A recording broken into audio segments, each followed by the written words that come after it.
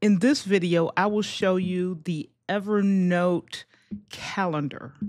This is a powerful tool because it has two-way sync with both Google Calendar and Outlook Calendar. We're used to using both of these, and so having this two-way sync makes it a powerful tool for managing your day-to-day commitments. Welcome to Evernote Simplified. This is video 7 of this 15 video series. I am excited to invite you in as we walk through the pieces and parts of this powerful and sometimes underestimated product. Let's get into it. Well, here we are. We're on the Evernote calendar, and I'm going to first walk you through what's you're seeing on the screen, and then we're going to get into using it.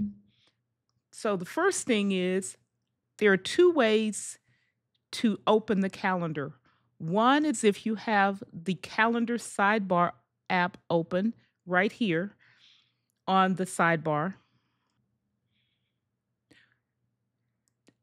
If you click it, it'll take you to the calendar.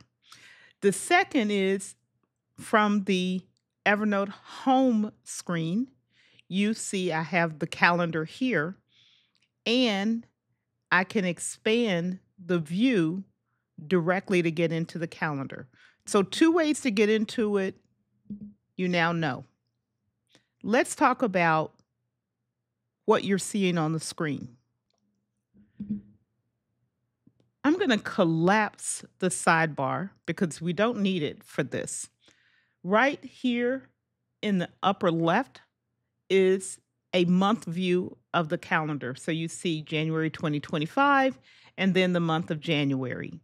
Beneath that are the calendars that you have in your existing account, in your Evernote account. One is the Evernote calendar that's built in. But then you can add additional calendars. In my case, I have a Google Calendar added, and then I have multiple calendars within that main calendar. I can turn these on or off just by clicking the button. For this purpose, I'm going to leave them turned on for now. Also, attached to the Google Calendar is US holidays. If I want them to show up, I click it on. If I don't want them to show up, I click it off. You can also add, if you look down here, you can also add an Outlook calendar. I don't run Outlook, so I don't have a way to show that to you, but just it works very similar. Here in the center is the calendar itself, but in the top bar is an image of a calendar or an icon of a calendar and the word new event. We're going to come back to that. To the right is a purple checkbox. That's adding a task to the calendar. To the right of that is how you can change the views. It's the picker to change the views. I'm on the day view, just a single day. I can also change it to the week view so I can see the entire week. I can change it to the month view and see the entire month.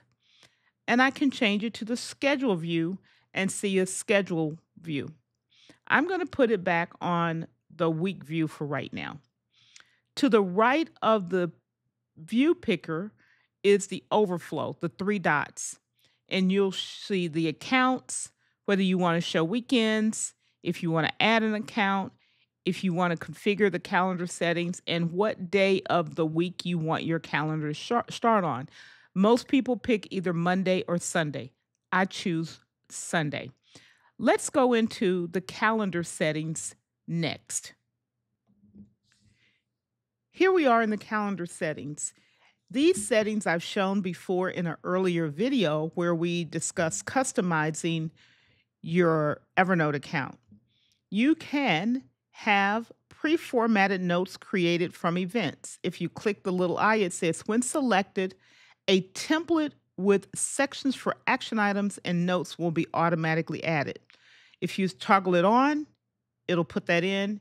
If you toggle it off, it won't.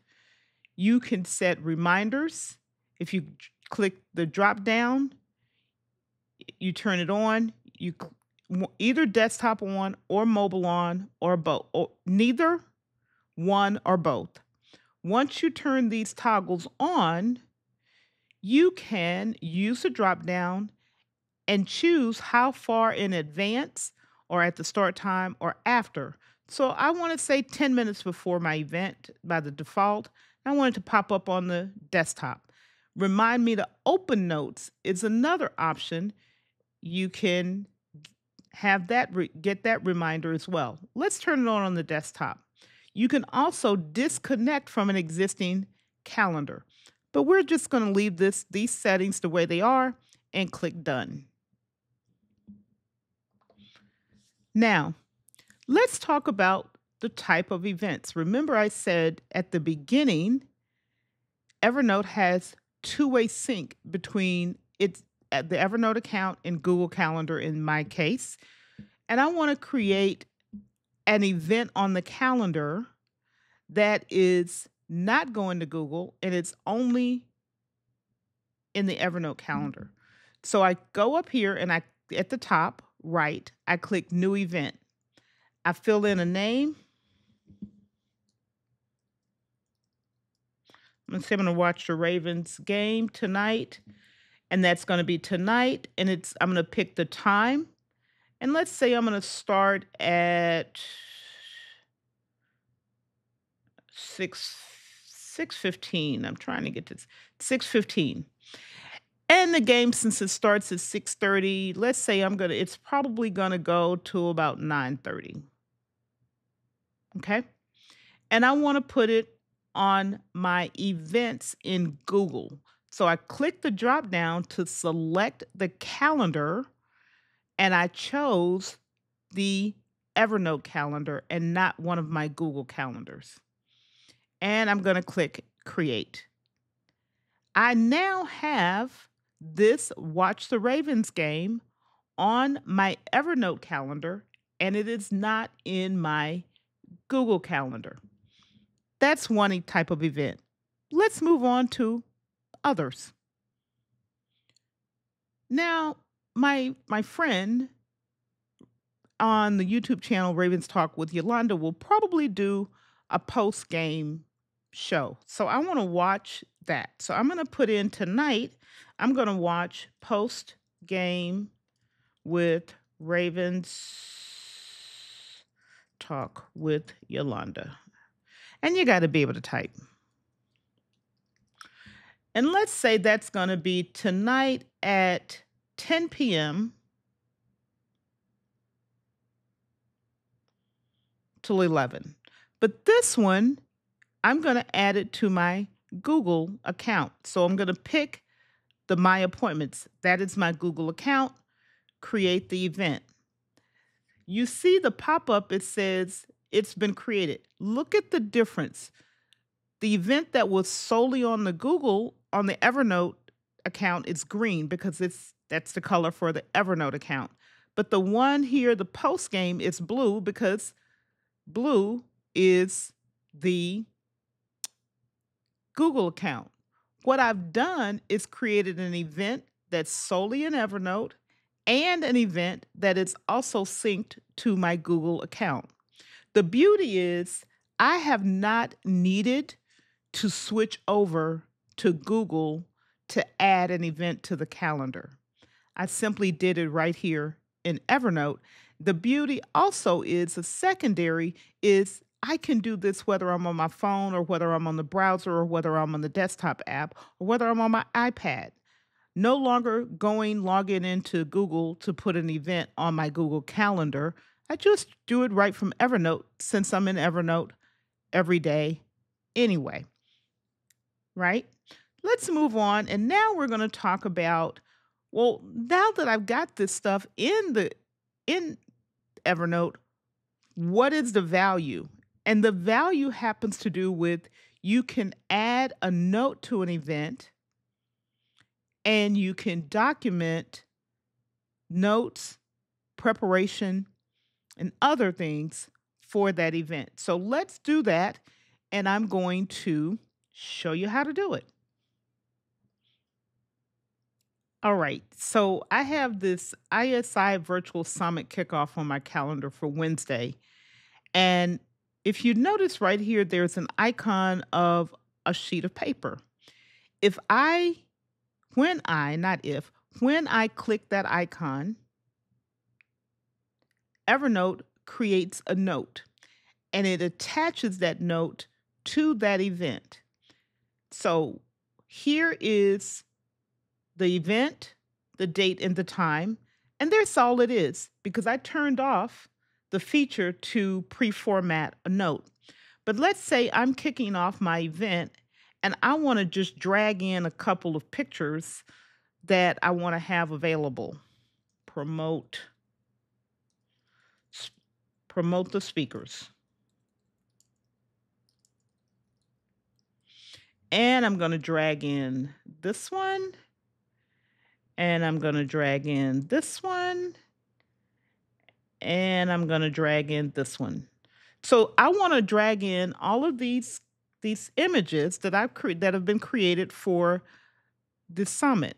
This is going to remind me of where those images are. Now, do I have other images? Yes, but this is an example of what I can do. I can also add